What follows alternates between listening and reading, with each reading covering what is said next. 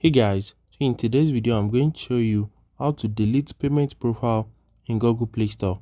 So if you have multiple payment profile in your Google Play Store, let me show you how to delete some of them.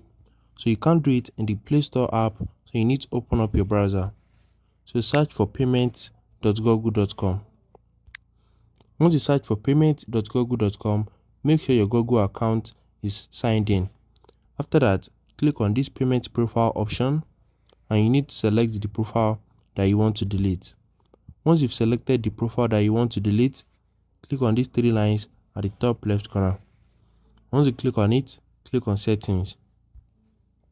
Right here in settings, make sure it is the payment profile that you want to delete that is selected.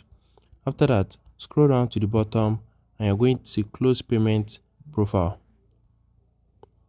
Once you click on it, wait for it to load, and you need to enter your Google account password. Once you enter your password, click on next. So wait for it to load, and now scroll down again and click on continue. So while you're closing your payment profile, you can just select any of the reasons and click on continue and click on close payment profile.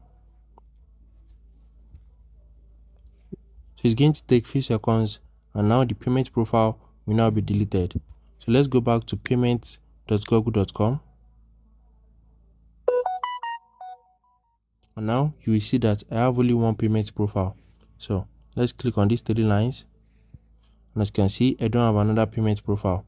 So if you found this video helpful, smash the like button and subscribe.